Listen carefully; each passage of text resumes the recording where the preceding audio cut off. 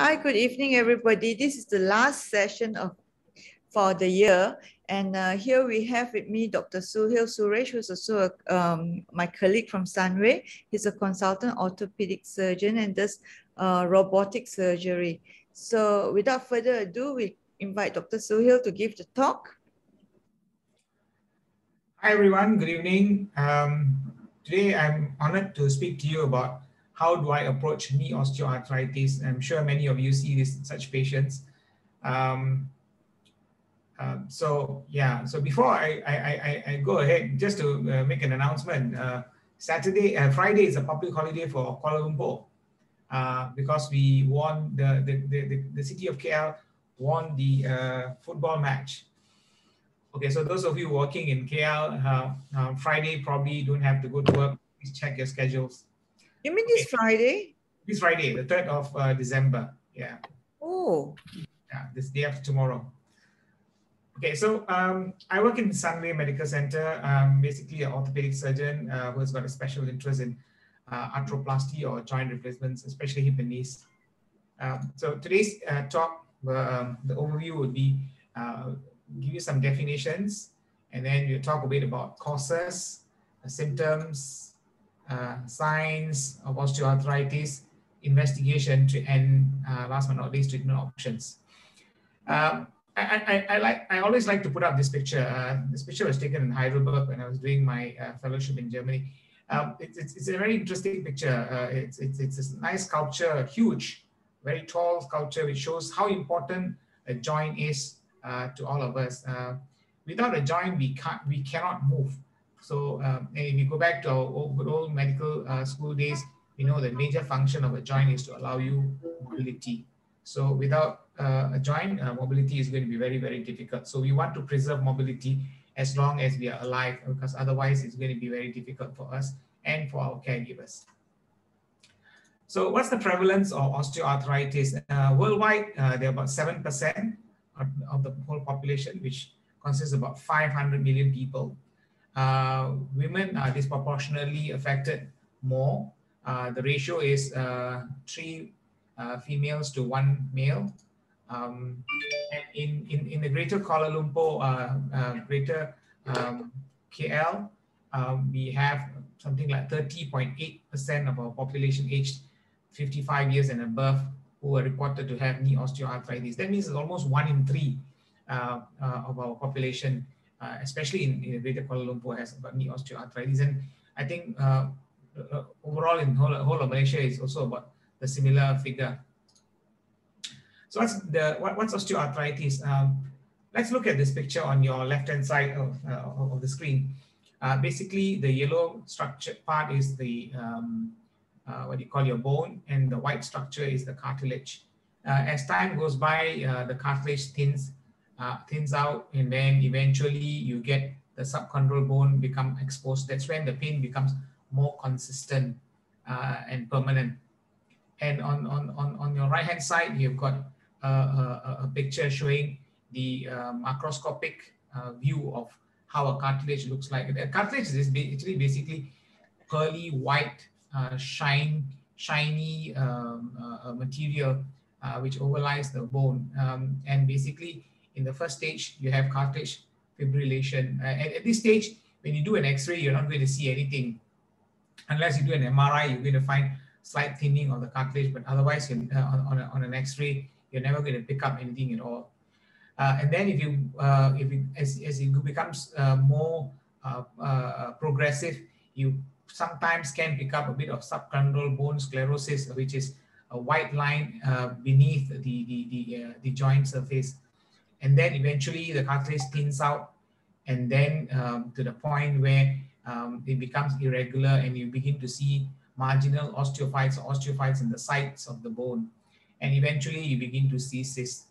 Now, this cyst formation is actually a very interesting characteristic because it first starts with a microfracture of the cartilage, and then because of the pressure in the cartilage, the joint fluid enters the subchondral bone, and eventually it forms a cyst. So sometimes the cyst can be quite large, and the cyst sometimes can be picked up on an X-ray. So who gets them, where, and why? As I said earlier on, the females more often than male, where basically osteoarthritis can affect any joint, but predominantly weight-bearing joints. Knee by far more common than hip, and then comes ankle. Of course, sometimes it can happen in your wrist and also in the cervical spine. Why there are many causes for osteoarthritis depending on whether they are primary or secondary. So primary osteoarthritis, as we all know, there's no other cause. Basically, age-wise, because of age progression, wear and tear, somebody can get osteoarthritis. But there's the other group, which is the secondary osteoarthritis, which is quite common as well, especially post-trauma. Rarely you get osteoarthritis if you have a mid-shaft femur fracture or a mid-tibia fracture. But if someone gets a fracture around the joint or periarticular fractures, then yes, they are more predisposed to getting osteoarthritis. And the earliest is actually about anywhere up to about 5 years if the joint surface is not well reconstructed. Infection is another culprit. Sometimes patients end up with septic arthritis. You treat them for septic arthritis and then they go away. Many years later, they come back because there is chondrolysis or cartilage degeneration as a damage as a result of the infection. And of course, there are other causes like psoriasis, gout, rheumatoid arthritis. Now, majority of the male patients that I see who have osteoarthritis are usually as a result of hyperuricemia leading to gouty arthritis. And rheumatoid arthritis is more predominant in females. This is an X-ray of someone who has got osteoarthritis. Basically, you can see, appreciate the distal interphalangeal joints eroded, the joint space narrowed, and in this picture, in the thumb, you can even see the proximal interphalangeal joint subluxating. So basically, the cartilage wears off, the joint becomes unstable, they form nodules in the joints, and then they present with deformities of the joints in the fingers. So symptoms, majority of the patients who come to you in the early phase usually is pain, and then occasionally, sometimes when there's an acute bout, there is swelling, and then well, of course in the chronic stage they present to us with deformities, either a varus or valgus deformity.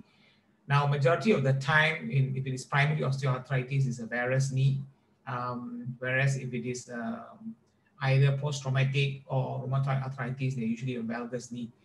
So of course, occasionally you get patients coming and telling you, something like how this picture goes. This cartoon shows it makes a creaking, mopping sound every time I get in and out of the car. So he actually went to see the mechanic and thinking that it was his car door, but in real fact, it was his knee that actually was making the creaking sound. So sometimes patient comes to us and say that, my partner says that, my joint keeps creaking every time I move or get out or get out or get onto a chair or get out of a chair. So yeah, so crepitus creaking sound is also another presentation that we occasionally find. Signs, deformities, reduced joint motion, they get limitation of range of motion because the capsule becomes tight, the muscles become contracted because of pain and they're not moving. Grating sensation, this rough feeling when you put your hands on top of the patella, and of course joint line tenderness, and occasionally, like I mentioned just now, swelling if there is effusion. This is another nice picture of a lady who has got bilateral valgus knee. The right knee is more pronounced compared to the left knee. But you can also appreciate, apart from her knee, you can see that her feet, her ankle, and her toes are all inwards because she's trying to compensate to stabilize her knee. So she's got secondary deformities of her toes and an ankle. So by this stage, when they come to see us for knee osteoarthritis, they also already have some amount of ankle osteoarthritis. So that's why it's very important to catch them early and treat them early, rather than allowing them to become much delay. And in these kind of cases, you can imagine how bad the spine would also be because of trying to compensate for the unequal weight distribution that they've had. So investigations generally for osteoarthritis, a radiology investigation is more than sufficient to make the diagnosis and after a proper clinical assessment. But occasionally you want to rule out rheumatoid arthritis, you want to rule out gout, you want to rule out any other form of secondary causes, then probably a blood investigation would be necessary. So these are some X-rays which allow us to, sorry, let me just go back one. Yeah, so the top left-hand side, you can see this picture. Basically, the top is an X-ray and the bottom is a diagrammatic representation of that X-ray, which allows us to easily understand what the X-ray is all about. So that's the distal end of the femur, that's the proximal end of the tibia. And you can see on the lateral side, the joint space between the two white lines is reasonably well preserved, but on the medial side, you can see there's significant narrowing. And on the next picture, you can hardly, barely make out the joint line. So it's a very, very thin line. So you can imagine this is almost like an ankylosed knee already, which is like almost like a fused knee. And the other picture on the side, you can see on the sides, there's a bone spur, and this black cavity is actually the cyst, the subchondral cyst that has become so huge. And also you've got cysts on the distal femur as well. This picture is the X-ray of the lady earlier on. So you can see her knees are valgus. There's hardly any joint space. The joint line is unequal. One is higher than the other. Even the other knee has got no joint space left. Whereas this picture is a varus knee, where the joint space is completely gone. The medial compartment is so badly, the cartilage is so badly eroded, so much so that, you know, now she's beginning to lose bone instead of only losing cartilage. And this makes the surgery a bit more challenging, difficult, and also the cost of the implant for such late stages is even much more expensive, almost double than the normal primary knee replacement implants. So that is another reason why somebody should be motivated to have the surgery done much earlier. Now this, once you've seen all those bad ones, then you can try and appreciate the normal X-ray. So basically, when we order a knee X-ray, ideally it should be AP and lateral. Possibly a standing view is good, because if you use a standing view, you can actually gauge the thickness of the cartilage. So the distance between the two white lines, the two ends of the bone, which represents the cartilage thickness, has to be around 6 to 8 millimeters in normal cases. And you're not supposed to see any uneven surfaces on the sides of the bone. They should be very clean. They shouldn't have any osteophytes. So that's how a new, what do you call, a normal X-ray supposed to look like. So, a bit on the treatment, which is, we usually speak about non-pharmacological, but by the time the patient actually arrives at my suite for consultation, they were already probably done most of this stuff. And these are some of the good things that as a general practitioner, or if you, when you're seeing a patient, or if you're advising your family members, these are good things to follow. Of course, weight reduction, when you reduce body weight, the load on the knee is lesser. Every kilogram that a patient loses in body weight, there's a 4 kilogram reduction in the load on the knee joint. So modifying activity, do the things that they can do rather than do the things that they cannot do and then injure themselves or wear off their knees even worse. Use walking aids whenever necessary. Regular exercises to maintain the elasticity of the tendons and ligaments, and to make sure there's no contracture. Occasionally, you can wear a brace or a splint when you are playing a game or doing certain kind of sports or doing some activities. So the good old phrase about walk rather than run, sit rather than stand, it still holds true. It means if a patient can walk, then it's better for them to walk rather than do a running exercise. And if they can afford to sit, they probably have better for them to sit than stand when doing a certain thing. This is for I must what do you call explain further that this is basically for patients who have osteoarthritis, not for patients who are normal. Okay, so The other thing when we speak about brace, this is an interesting brace that some of the patients like to use.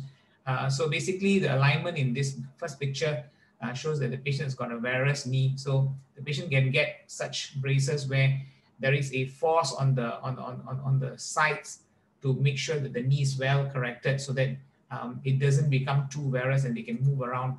So this lady, one of my old patients, we fitted her with one and then she came back and she said, no, I want another one. For me, I thought it was a bit more cumbersome for me to wear this and walk around, but she was very, very comfortable.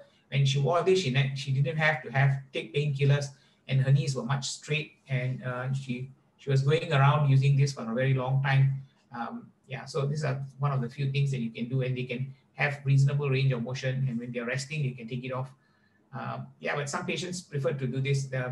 And this is also an alternative for patients who cannot undergo surgery for any particular reason. Pharmacological options, basically whatever we are doing is we are giving them pain relief. It extends from the NSAIDs, opioids, and COX-2 inhibitors.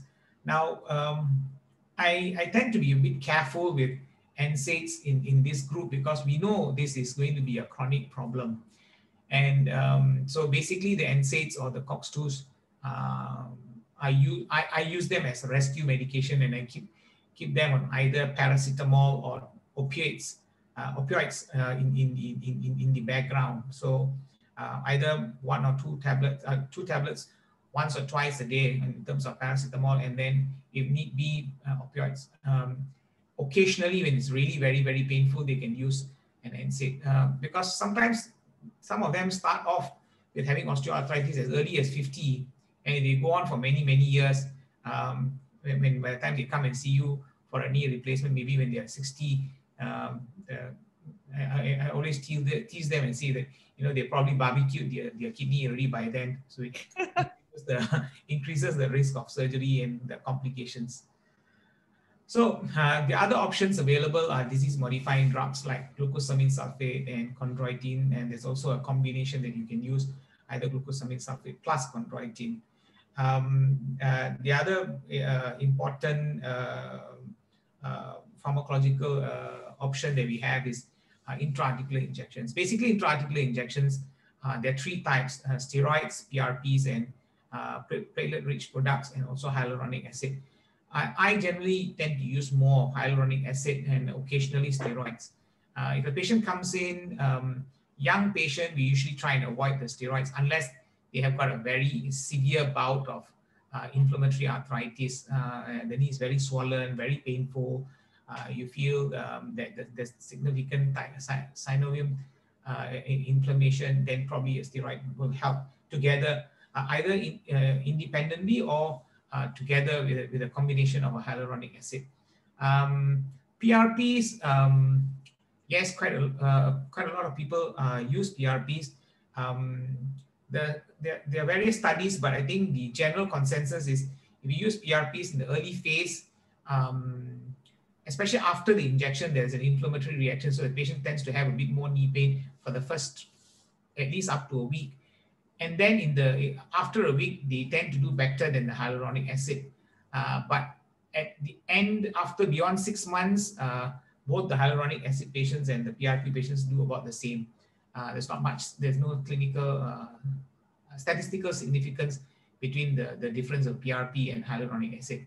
Apart from that, the other thing that stops me from using PRPs is the insurance companies don't cover PRPs for almost all my patients. So unless the patients are self-paying, yeah, but then patients must understand what they're getting into. So if you're using PRP injections, ideally you should prescribe them strong pain relief medications because they're going to go back home and then they're going to have quite significant knee pain and they probably think that they've got septic arthritis by the time they come back and see you. So must be very, very careful as compared to hyaluronic acid. This was a study which we carried out some years back in UKM. I think it was in 2004, 2005. Basically, patients, this is the number of patients and this is the number of weeks after an intra-articular injection. And basically, we do the Lacquerson score to see the functional ability of the patient. So from 0 to 2 weeks, there's a significant number of patients who say, yeah, they've improved. And static, well, somewhere in the middle, and the worst ones are down, become lesser. So obviously, when they start, they actually got more pain. Within 2 to 8 weeks, there's still quite a lot of people who actually have improvement. And then eventually 8 weeks down up to about 24 weeks, which is up to 6 months, the efficacy of the injection drops a bit. And then either they become static, but they don't become terribly bad. But beyond 9 months to a year, they tend to have pain back because the injections last them anywhere up to 9 months to a year. But occasionally patients do come back and tell you, say, you know, I've had this injection, it lasted me what 2 to 3 years. That's probably because they had the injection when they're at a very early stage rather than at late stage. You know, at grade 3, grade 4, rarely they last more than a year. In grade 4, even maybe up to 2 to 3 months. So generally in my practice, if I give them an intra-articular injection and they come back after 2 weeks, within 2 months or 3 months, I tell them that, look, there's no point having another second intra-articular injection because you're probably not going to do well.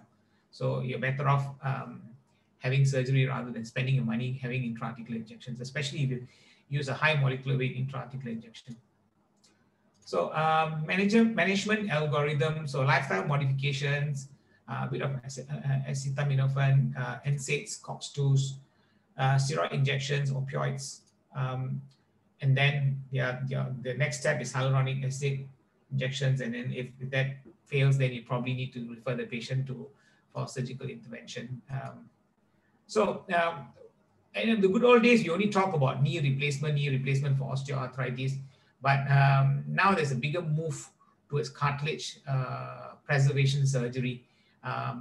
Some of these procedures have been around for the longest time, but never been popularized. But now there's a re-emergence of popularizing what you call cartilage preservation surgery, especially for the younger patients, because we know that if you do a knee replacement for someone who is young, there's a lifespan for these implants, anywhere within 20 to 30 years, depending on how young they are and how active they are. So the other options available are arthroscopic debridement. We'll go ahead and explain a little bit more. Chondrocyte transplantation, hyalofast, and osteotomy. Arthroscopic debridement basically is washout. We wash out all the debris, the synovial fluid, which contains all the chemical mediators, take away some of the osteophytes, address the meniscus, degenerative meniscus, which is torn.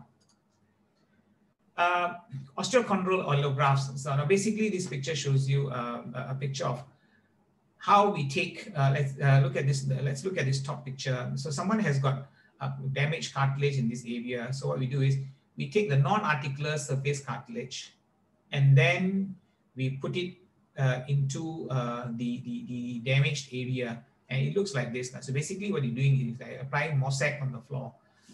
So orthopedic surgeons from becoming carpenters now become tile layers already.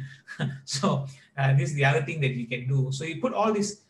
So basically the periphery part where the cartilage is not articulating, it's already not necessary. So you can take that and then you can implant it in this damaged area. So and then eventually as years go by, they act as just like a graft, basically. So you have an option of either allograft or an autograft.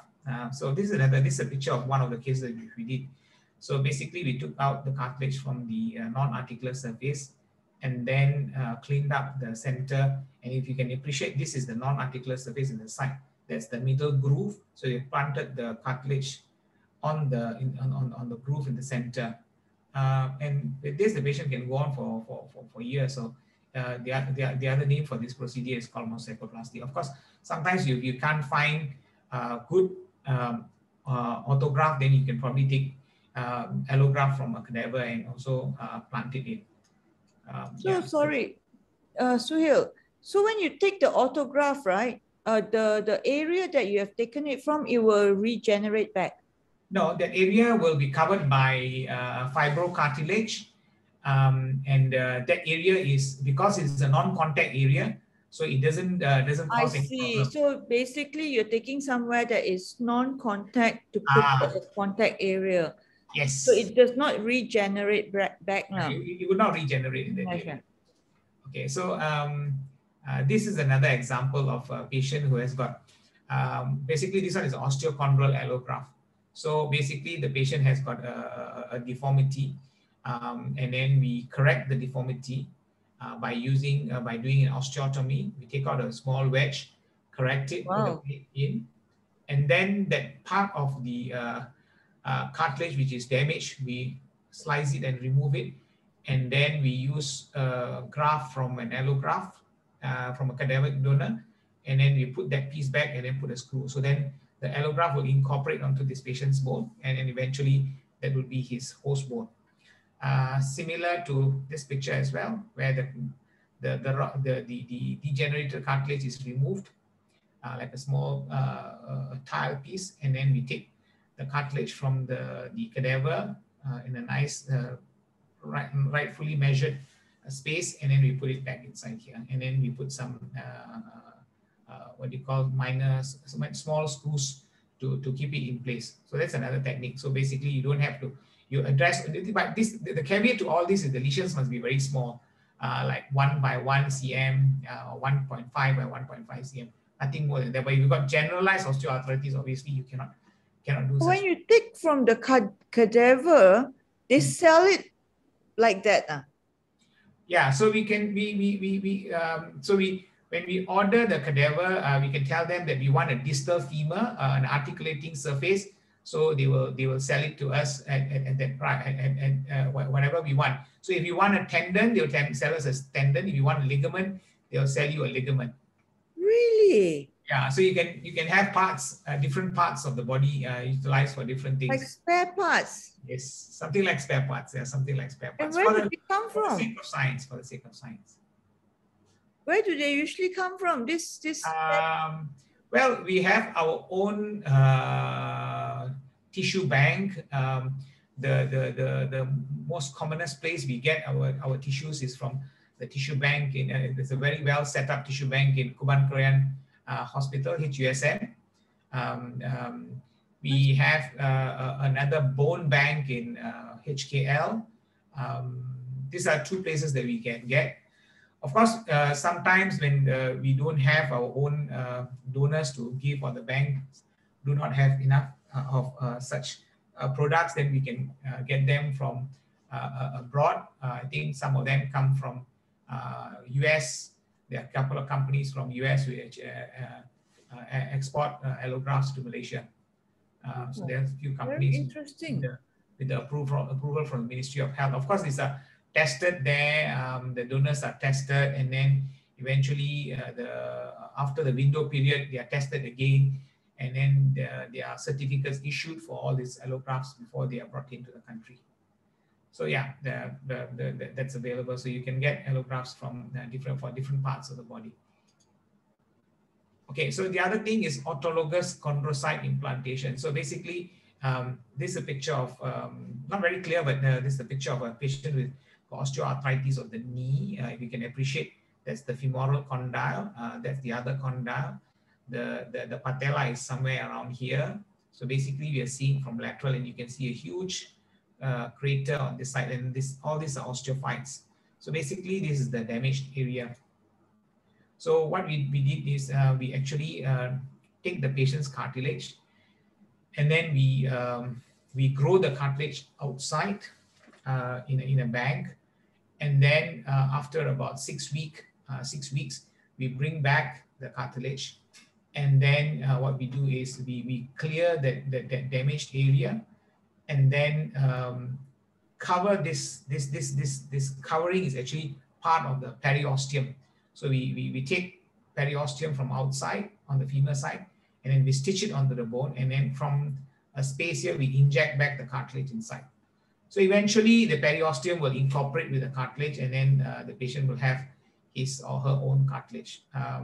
Again, these procedures can be done only for small lesions, not for everybody.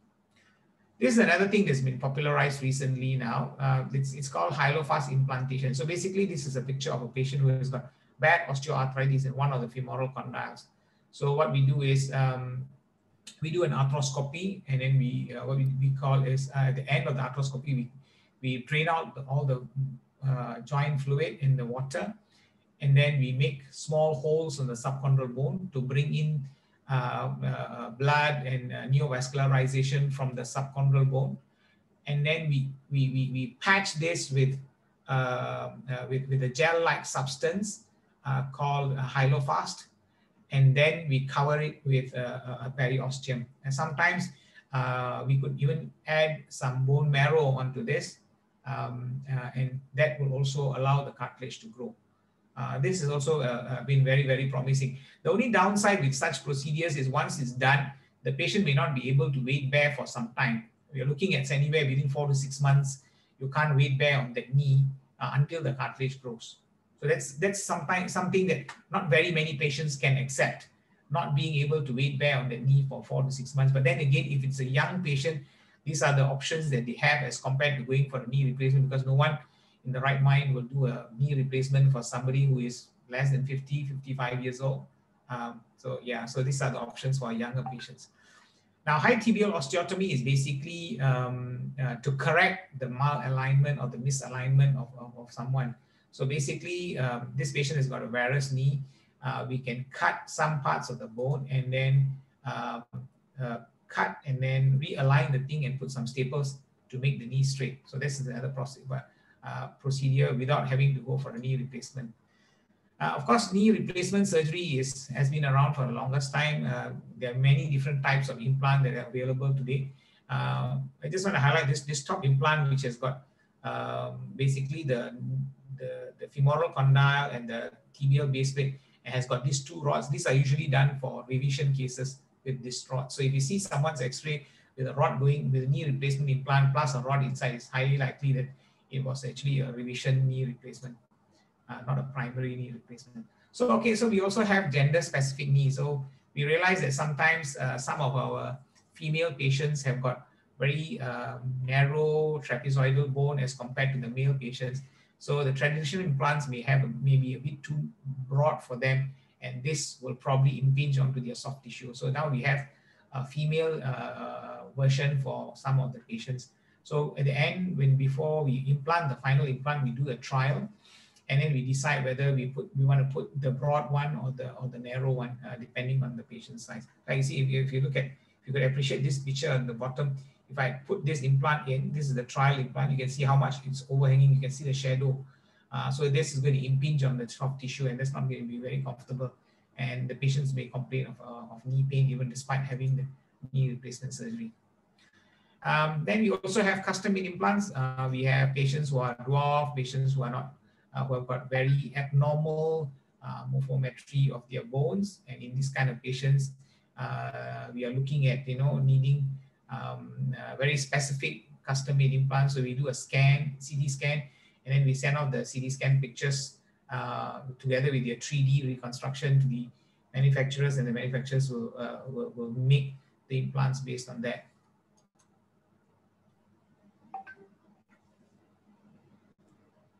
Why not MRI? Why CT scan? CT scan is very good for bone. MRI gives you a lot of soft tissue. I see. Tissue, okay. Yeah. Getting overshot. Okay. So now the other implants that we have for knee replacements are implants specific for the compartment that is which is damaged. So in the good old days, anybody who has a knee very bad knee osteoarthritis, if they have failed medical management, we put them up for a total knee replacement. Today, we don't do that. We try very hard to preserve the ligaments, preserve the soft tissue, and change whatever that is necessary to be changed. For example, in this patient on your far left, you see that's the femoral condyle. You just basically see one small dot there. That's the patella, which is been opened up. And on the top picture, you can see how bad the patella looks like. So the femur looks pretty pristine, whereas the patella looks bad. The cartilage is degenerated quite significantly. So for this patient, if you go and do a total knee replacement, it's actually overkill. So what we do is we do a patellofemoral joint replacement. So basically, the button goes on the patella, and then this metal component goes in the center where the trochlea is, and then you've got an articulating surface. So the ACL, PCL ligaments, medial, lateral, collateral ligaments are all preserved. So it's very much like a natural knee. Apart from the pain that you've had from the patient would have had from the patellofemoral or anterior knee pain, now the patient wouldn't have had the anterior knee pain anymore, yet very stable knee and very quick recovery, very small incision. They can go back home within 2 or 3 days. They don't have to stay in the hospital very long. And their post-op rehab is also very, very simple. They can even use a walking stick rather than use a walking frame. Biopoly is another new thing that we use. So someone has got, again, this is the trochlea area. You can appreciate where that's the medial and lateral femoral condyle, that's the center groove. So if that part is damaged, we can use a punch to remove that area, and the punch has got a sizer. You can measure the size, and then you can pick out from the shelf the polyethylene, which is the same size as the punch, and then you can replace just that particular portion. Similarly, you can do that for the patella as well. But you can't do it for the trochlea and the patella together. You can only do it for one surface. So again, quick recovery, ligaments all balanced, very fast for the patient to go back home. The pain relief is also almost quite instantaneous. Okay, this is a bit more popular, unicondylar knee replacement as compared to the other things which I mentioned just now. So if you have 100 patients who have got knee osteoarthritis, maybe 10% will probably fall in the unicondylar group, whereby only one compartment, in this patient, and most of the time is the medial compartment because of the way the mechanical axis moves. So the medial compartment gets worn off very much. The lateral compartment is pristine. So we go in, we replace the medial compartment only. So this is how it looks like. The femoral component on the top, that's the polyethylene in the center and a small base plate. So the part of the cartilage, the medial side, is shaved off, and then we replace it with the metal and the prosthesis. And this last picture is the surgical picture of a patient who has got a unicondylar knee replacement. Patient comes in the morning, does the surgery in the afternoon, stays for another 2 nights, and then goes back home with a walking stick, and then can start driving within a week, full recovery within 2 to 3 weeks, and the patient's back to work. So almost immediately. So very, very quick fix, very little, risks. The risk for a unicondylar as compared to a total knee replacement is almost half in everything, like deep vein thrombosis with less by 50%, infection rate less by 50%. So hospital stay and the cost is also much cheaper.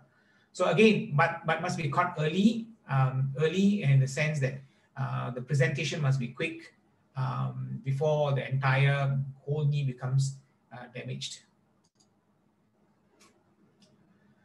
This one is a bi-compartment. That means the patient has got the patellofemoral and the what you call medial compartment. So instead of the 3 compartments, now we have got bi-compartment.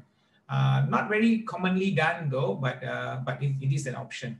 But because by the time the patient has got 2 out of the 3 compartments needing replacement, the patient is probably better off having a total knee replacement. This is a picture of a severe total knee, severe osteoarthritis of the knee. You can, if you can appreciate this top right picture, that's an end-on view. The patella is inverted on this side. That's where the patient's body is. This is the foot end. That's the entire femur that we are staring at. End-on, that's the lateral femoral condyle. That's the medial femoral condyle. You can imagine the medial femoral condyle has a huge crater, a huge like hole, basically. So there's nothing left there, and you can imagine patients like this still can walk around in our country. And that's the medial side of the tibia. And this is another picture of the same patient. You can appreciate how deep this crater is. But yeah, they can walk.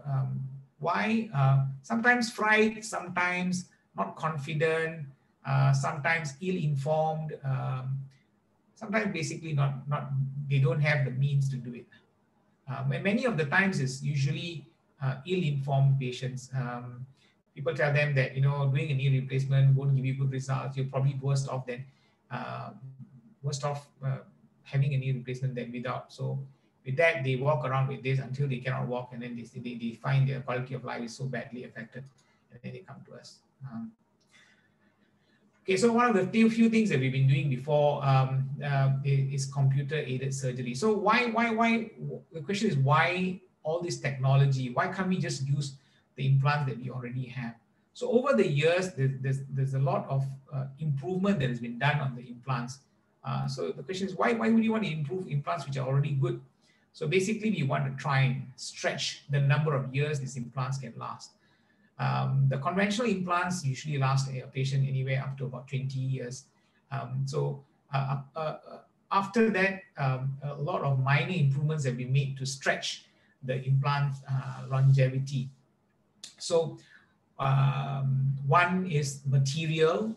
We have changed materials from, we have changed materials from cobalt chromium to titanium to what you call ceramic. We have changed the polyethylene from high density polyethylene to cross-linked polyethylene. All that has pushed up things. But then what we also have in our hands is when we implant all these implants onto patients, we use jigs. So jigs are based on general population size and morphometry and angles. So what people came up with is with computer-aided surgery. Basically, the computer aids you in placing the implant in the right position. So if your implants are placed in the right position, and if you don't have outliers, they will last you even longer. How long? Maybe 25 years or so. So we carried out the first robotic surgery in 2005, me and my team in UKM. That's some 15, 16 years ago. And ever since that, we have moved on to other forms of surgery. So basically, when you say computer-aided surgery, basically it means we do the X-rays, and the X-rays are fed to the computer, and the computer decides what angles these implants should be put in this patient so that you get the best, best results. So the preoperative planning is given to us, the size of the implant that needs to be put in, what angles the bone has to be cut, so that you can place the implants precisely. So no more, it takes away a lot of eyeballing. So implant components with greater accuracy, reduce blood loss because we don't open up the medullary canal, reduce incidence of transient hypoxia and confusion, reduce surgical and radiological outliers. So sometimes, and in this way, you know where your implant is going. So better surgical outcome increases the implant longevity. So then we have now migrated to robotic assisted knee replacement. My first robotic knee replacement was in September last year. So why has it been slow? Why haven't we embarked on a bigger scale? First of all, whenever technology comes in, we want to make sure that technology has stood its time and the results are very good. So especially for joint replacement surgeries, if you do not have at least 3 to 5 years follow-up, it's impossible to jump into the bandwagon and take on the technology. So the technology is here, and the other thing is, of course, the cost of these robots. They're pretty expensive. Most of these robots cost anywhere within 3 to 5 million ringgit per robot, and there are also a lot of consumables to be utilized. But of course, there's always this question whether the price that you're paying balances out the outcome that you have. And the economic studies have all proven that there's shorter hospital stay, better outcome, less pain, less bleeding, less incidence of fat embolism from such technology. So definitely there is an advantage in using such technology. So these robotic assisted surgeries are surgeon-centered. They are assisted surgeries. The robot doesn't do the surgery. The robot stands as an assistant to the surgeon. They're accurate and they are reproducible. So once you get your angles right, I can do it. I can pass it to Betty to do it. I can pass it to anybody else who is trained to use the robots, and they will be able to get the same or similar accurate reproducible results, and they're very, very efficient. So basically, a patient walks into the suite, sees me, and then I send the patient down for an X-ray. In that X-ray, there is this calibrating balls that they put on the patient's limb when they do the X-rays, and then those X-rays are now fed onto the computer. The computer will do the morphometry marking of the femur, the angles. We'll look at the condyle size, the flexion, the extension, the ligament, how far the bones are between them, and then come up with a 3D what you call configuration, and it also includes the cartilage in its measurement. So basically, this is how the robot arm looks like. The robot arm brings this cutting jig onto the bone. So basically, I have to make the incision, clear the soft tissue, expose the bone, and then press the buttons for the robot to bring its arm right to the bone. So once it brings this jig onto the bone, then I put the pins on, and then I use a saw to cut through this small space. So basically, my position to cut now is fixed, and I can't make an error. So if I do a recut of 2 millimeters, exactly 2 millimeters will actually come out. So that's how precise the cuts are.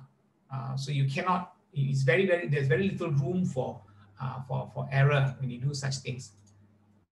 This is a picture of how when we were doing our surgery. This is at Sunway Medical Center. So that's the operating side. That's me. I've got an assistant.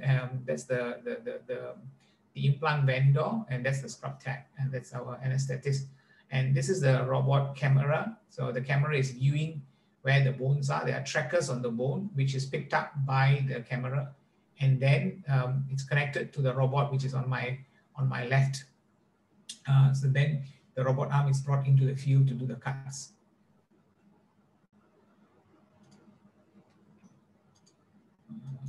Yeah, okay, I think the video doesn't work, sorry. So new technology. So new technology is very attractive and have constantly evolved. They expand the possibilities and the surgical indications. They improve our knowledge for knee biomechanics. They also try to restore native knee function. So basically, that's the function of this robots. That's the advantage of using them. So with them, you at the end of the day, you try and bring them back to the native knee alignment for your patients. They promise better surgical outcome. There's an increased implant longevity. And of course, all this translates at the end of the day to increase in patient satisfaction. So these are some of the few pictures I'm going to show you about how the knee replacement looks like. This is one of the patients which I operated about, I think maybe past 3 weeks or so. A lady with bilateral knee varus knee, severe pain, unable to walk. You can imagine there's no cartilage left at all on this side. The other side, there's also osteophytes already. So we decided to do the knee replacement. You can see how accurate and how straight and how beautiful the knee is now. And you can only appreciate how comfortable this patient is. And after she had done this, she was already asking when I can get my other knee done. And she has been having this knee for the longest time and suffering for the past 5-6 years. So sometimes it's just getting them past that stumbling block to explain for them to understand that this will give them good results. This is how the pre-op planning in the robot looks like. So sometimes the patient with 15 degrees of valgus knee, and we can actually correct it up to about 3 degrees. This is a picture of another lady who was referred to me by another orthopedic colleague. Said that this lady's got severe bilateral valgus knee, and said that maybe the robotics could help her achieve a much straighter knee. So we said, yeah, fine. We went ahead and did a bilateral knee replacement for her, and look how straight she is now.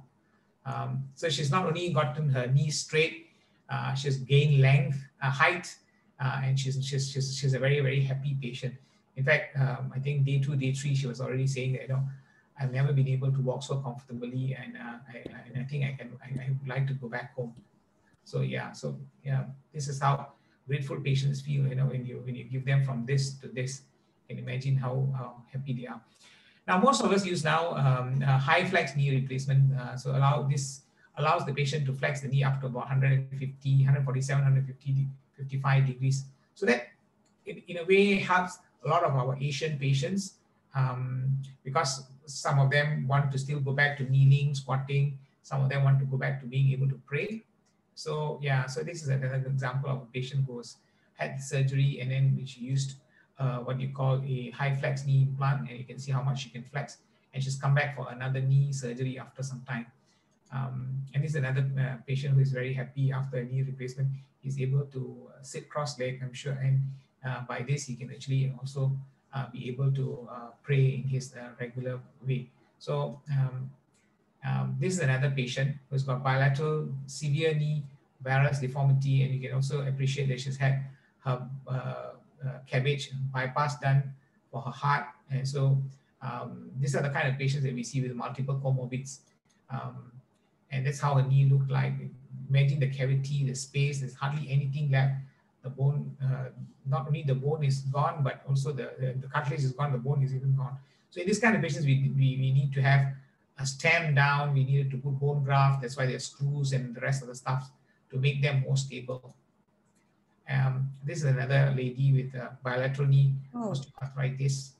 Can you imagine this knee walking around? It's locked. She's just basically locked. Looking at it is already painful. Exactly. So she's just created a crater and she's locked herself. One condyle has just gone in and locked into that crater. And so when we dig so in this kind of patients where there's a lot of bone loss, there's a lot of ligament instability, obviously you need to use a more constrained implant, what we call as what you call a revision implant for this kind of patients. Yeah, so I hope this works.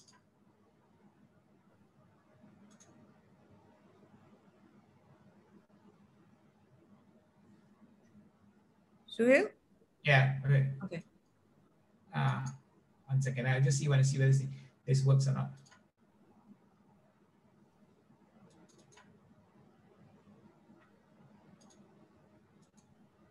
Okay, it's not working. It's actually a very a nice video of showing you how a knee replacement surgery animated. So yeah, so, before I end, so yesterday's dream is today's memory. So basically, we dreamt about doing navigated surgery. We have passed that now, 16 years. Now we're on to robotic surgery. So the future is here. This is what we call as cutting edge surgery, and this is all at the end of the day for the betterment of our patients. Yeah, with that, thank you. Wow, it's been a very interesting lecture. I'm very enlightened actually. It makes cardiology look like Jurassic kind of practice. Okay, we do have some questions. Okay, and Serena asks, can the osteochondral allograft be applied in hip joint as well? Yes. Yes and no. Depends on what's actually happened to the hip. I'm going to give you an example. If a patient has got osteonecrosis. Okay. Hold on. Sorry. Do you mind not sharing, stopping your share so that I can? Oh yeah, I can stop. I can stop. Yeah, that'll be good. I also forgot. Okay. Thank you. Okay. So basically, if in patients who have got osteonecrosis of the femoral neck or femoral head, in those kind of patients, yes, we can introduce a what you call allograft. But for osteoarthritis of the hip, allografts don't work very well, simply because the weight in the hip joint simply cannot, the allografts cannot take the what you call the weight, and they will eventually give way. And you know that the hip is is not a biplanar, what you call joint. It's actually a 360. So you need to have ligaments all around it in order to make sure that the hip joint is well functioning.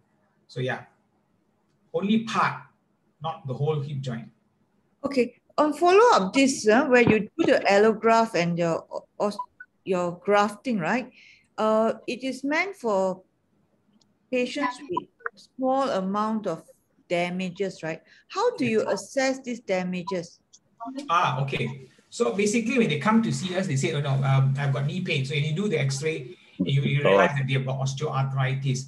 But when we look at the X-ray, we find that you suspect they have got osteoarthritis based on clinical history and signs.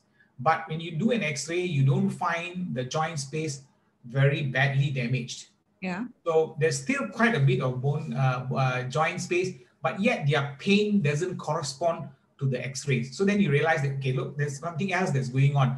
Either they've got a meniscus tear, they've got a ligament sprain, or they've got a hole in the cartilage, which when we do an MRI, we'll be able to pick that up. I see. So from then, MRI. MRI, and then following the MRI, what we usually put up the patient for is an arthroscopic procedure. I see. Okay. In that arthroscopic procedure, it acts as a diagnostic as well as also a treatment procedure. So that's where that's how we do it. So the arthroscopic procedure would then immediately you may or may not do something for them.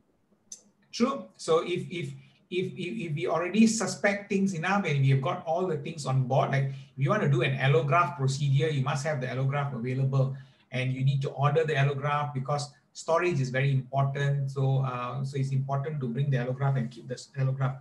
So for that purpose, usually it is an allograft procedure. It would be a secondary procedure rather than a primary procedure. But things like hyalofast, autografts, and all that, we can do it on the spot. If we have the consent and we have primed the patient, we can always go ahead and do. But the only, like I said, the only problem with this is the patient must be very ready to do it, because the post-op care is very, very important. The rehab will take time. The patient will not be able to wait there for a while.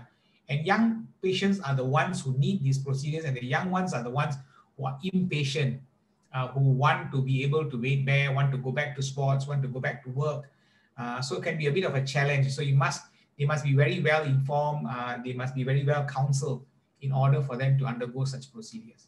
Now, total knee replacement, you said, can last for a long time, right?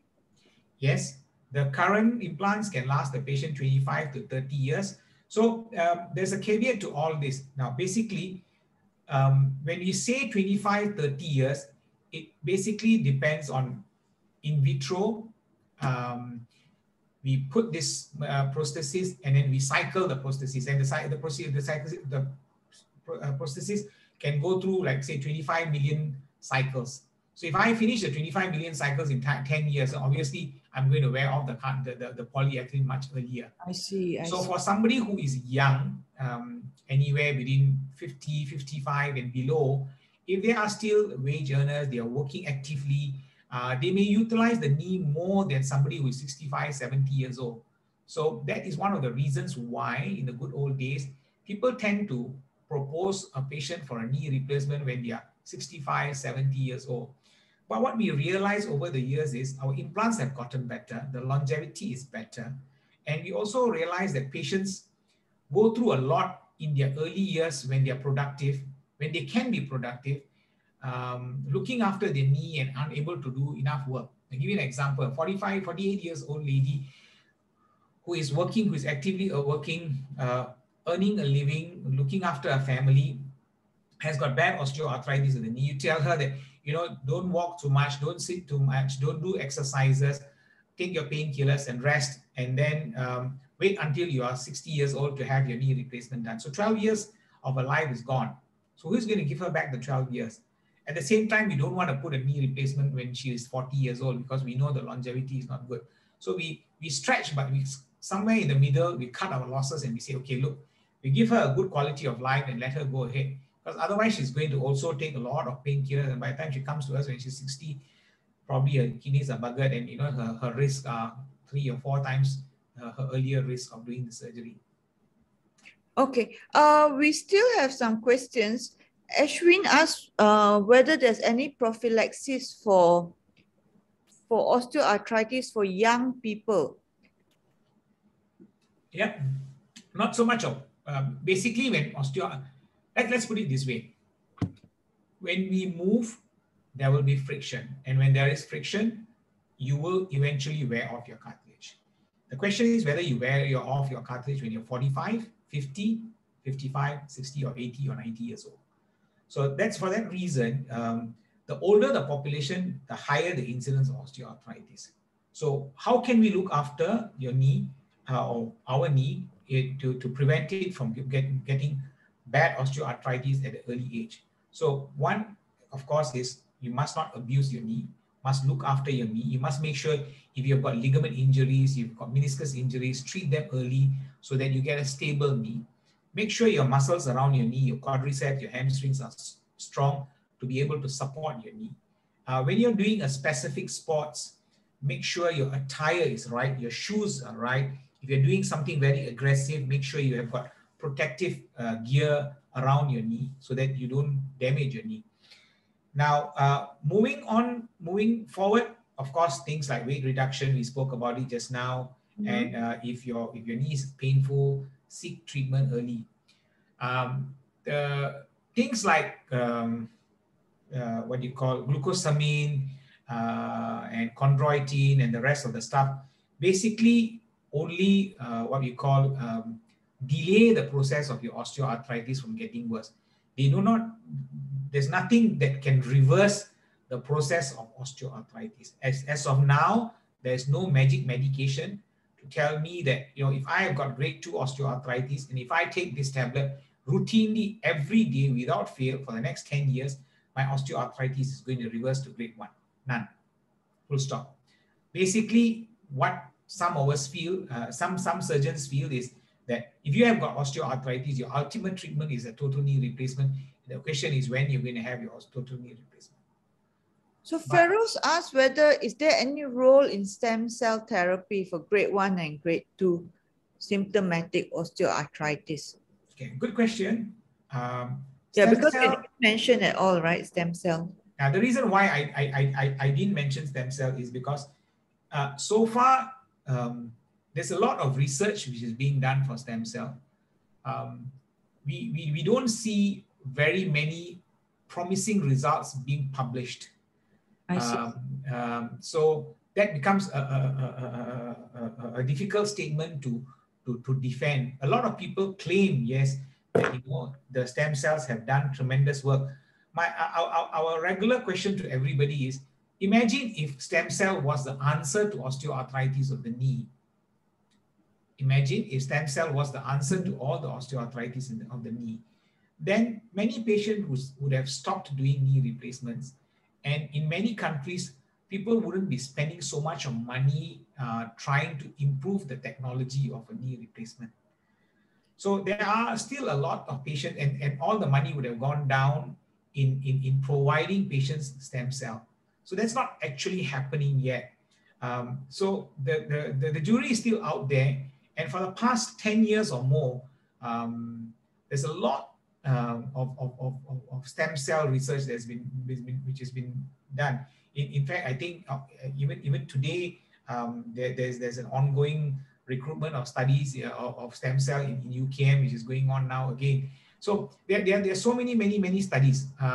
There are a lot of papers being produced, but convincing 100% that if I do stem cell, my knees are going to get better is still questionable. Can I ask, when we talk about stem cell therapy, it is a direct injection into the joint, right? Yes. It's not a infusion or anything like that. Yeah, so there are different types of stem cell. The mesenchymal stem cell, you can take stem cell from the adipose tissue, you can take stem cells from bone marrow, and then you process them and then you inject them into the joint. It's not given IV, but it is injected into the knee joint so that it can home in the knee joint. Sometimes it's coupled with procedures like arthroscopic debridement, and sometimes if the patient has got a lax ligament or a torn ligament, they repair the ligament and then they do the stem cell injection. Yeah, so it's coupled together. So on the same note about prevention or prophylaxis, Jilinki asked whether avocado soy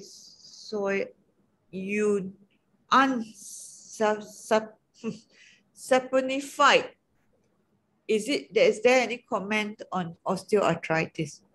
Oh, sorry, what was that again? Okay, if you look at the comment section, At the bottom, there is ASU, avocado soya unsaponified. Yes. So it's soya, but now it's avocado soya. Yeah, so I mean, all this, basically the answer to it is I don't know the answer. I mean, people have proposed various types of diet, milk. Oh, I see. It is a diet. Yeah, it's a diet for knee osteoarthritis, but I mean, this basically comes under the group of supplements, and we know it's difficult to prove or disprove them. Just like everything else in medicine, as long as you don't cause any danger to the patient, I think you can try, and if it works for you, fine. But you're going to spend a couple of $1 million buying just that milk, then I think probably not the wise choice to do. Is there any reason why women gets it more? Very interesting question. I've been asked this time and again. So basically, there are two peak incidences, where female patients are more exposed to osteoarthritis. At least this is the hypothesis. Okay. One, because of the regulation of menstrual cycle in a patient, the females tend to have ligaments which are a bit more lax compared to men. And we all know if you measure the Q angle in females, is far bigger than the men. A Q angle is basically the angle drawn from the anterior iliac spine to the patella, and the patella downwards to the tibial tuberosity. So basically, the gliding angle of the patella. Now, with that also, we get lots of ligament injuries in female athletes, more ACL tears, more collateral ligament tears, more ankle ligament tears, because the ligaments are lax, and hence the joints are not strong enough to sustain when they're doing vigorous activity. So that makes the knee joint a bit unstable on and off, and exposed to injuries. That is one group. The second group is when female patients undergo menopause. All of a sudden there's a sudden increase in body weight, and sometimes it becomes That's very not true. not in all of them, but there's a significant. I mean, if you see across all females, there's a sudden increase in body weight, especially in the group after menopause. I see. So that also, I mean, basically this is the hypothesis. Okay, so in that group again, they do the sudden increase in body weight tends to also increase the load in the knee. But having said that, I've seen a lot of females who are menopause who still keep themselves very well, very fit. You know, some of them are still jumping around, doing a lot of activities, sports activities, and they can maintain themselves very well. So yeah, but these are two main reasons why people. Is pregnancy one of the reasons for this lax,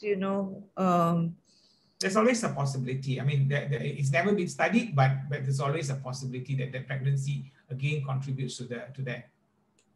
Okay, we've done very well. I really think that you were excellent, and I think that yeah. Can I just address one more thing? I think Serena said. Oh yes, I think she meant piascadine, though it is a group A evidence. I eat avocado and soybean. Yes, I mean, piascadine is another supplement that one can take for osteoarthritis of the knee. Though it works in a different way compared to what you call glucosamine, but yes, piascadine. There are studies to show that piascadine does help patients. But I just want to say this: whether you're on any form of supplement, how I look at it is, if somebody is on glucosamine for 6 weeks, a minimum of 6 weeks to 2 months, and if it has not made any changes to them, then it's highly unlikely that they are going to benefit from taking this glucosamine for the next 3 years. So because sometimes when you see patients, you ask them, how long have you been on glucosamine? They say, oh, I've been on glucosamine forever. And has it made any difference? No, it has never. So that is another question altogether. Yeah. So how I usually look at it is, if I see a patient and the patient is never been on glucosamine, and if they're in early stage of the disease, so you put them on glucosamine for a good 4 to 6 weeks. And I tell them not to expect it to be a magic drug because it's not a painkiller. And don't throw it off within the next first 2 weeks. At first 2 weeks, you expect maybe 10-20% difference. Up to 4 weeks, maybe about 30 to 40% difference. Of course, there is this question whether it's a placebo effect or not, but only the patients will be able to answer if they stop it or not after they stop it. So at 4 weeks, when I see them back and they tell me, say, look, it has not made any difference whatsoever, then I tell them, look, it's probably you're not going to benefit from it. Because the general population, maybe about 70% of the patients, 50 to 70% may feel good. Another 30 to 50% say it doesn't help them. So if they don't feel well and the knee is still troubling them, then we escalate to the next step, which is probably the injection. So this product that Serena is talking about, how do you pronounce it? Piescladine. Is it it comes in a... It comes in a capsule. It comes in a capsule. I see. And all this, how do they work actually? Is it, does it really fill up a space over the joint? Like, no, okay, so basically what these supplements do is they increase the viscosity of the fluid inside the knee. Oh, it does. Fluid, yeah. One, I mean, that's how it's meant to work. So it increases the viscosity. By increasing the viscosity, it reduces the friction. And by reducing the friction, the wear and tear is lesser. Hence, the cartilage can last longer. That's why it's never been meant to reverse the pathology. It doesn't reverse the pathology. So yeah, so instead of losing, let's say, example, 0.1 millimeter cartilage a year, so now you lose 0.05 mils of cartilage a year. So it doesn't stop, but it reduces the wear, reduces the I imagine that the pain must be really, really severe because a lot of people are acceptable to knee replacement. And they're... True, but again, sometimes, I mean, in my practice, I see sometimes patients, by the time patient comes to see me, they've already probably been with their GPs, and the GPs have been doing a fantastic job looking after them for sometimes 5-10 years. It comes a point where they cannot stand the pain, or their quality of life becomes bad. Yeah. And I always tell this to patients. I mean, if your life is determined by how much your knee can do, not how much your heart can do, not how much your eyesight can do, not how much your wallet can do for you, but if your knee determines whether you can go to your son's house, whether you can drive your car, whether you can climb the stairs, or you can walk in the mall or go to the shopping center or go to the mosque for a prayer or something. So if your knee determines that, that means your quality of life is bad, and that is determined by your knee, and that means you need to fix your knee. The most amazing thing, one of the most amazing patients I've seen is I did a pre-op assessment for this knee replacement patient who was 86 years old. She had bilateral knee replacement. And 2 weeks later, she's riding her motorbike in Pulau Ketam. Exactly. So again, age is not the determinant factor of whether the patient can or cannot have surgery. What's important is the physical ability, not the chronological age. I think just my oldest patient hip replacement patients can become very, very old. Maybe I've even seen patients up to 99, even 100 years old going for a hip replacement. But for a knee replacement, I think my oldest patient was about 89 years old. In fact, last week I did another consultant's mom who was 84, 85 years old. Yeah. But she's so thankful because for her, the reason why she came to do the knee replacement is she's 84, 85, but she stays alone and she drives a car to the bank herself, to the market herself. Exactly. A lot of times it's because they are not mobile. Exactly. Yeah. So the mobility. Yeah. Okay, we will stop here. All right. I would like to thank you, and I would like to wish everybody a very good new year ahead. We are really, today is the last month, and you know, I've done this almost every week for the last 1 year, and this is the last session I'm so happy actually. I'm so proud of myself, and I'm also so happy that I don't have any more session. I think I will go shopping from. You should. Yeah, and then next week next year I have to rethink what to do. I mean, I'm going to continue. Okay, I'm going to stop recording now.